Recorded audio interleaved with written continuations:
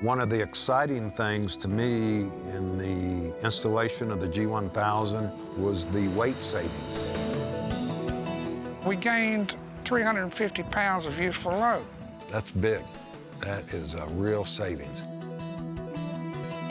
We gained at least 200 pounds, close to 300, which is huge for us.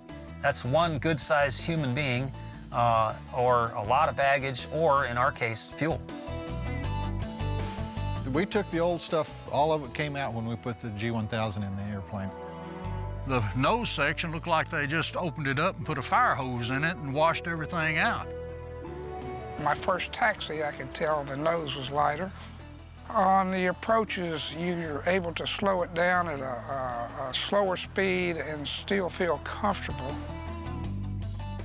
Boy, when you take a look at the amount of hardware that is being pulled out compared to what is being put in, you don't have to have your PhD to know that this makes a lot of sense in terms of the reliability factor and that you're actually giving to the aircraft.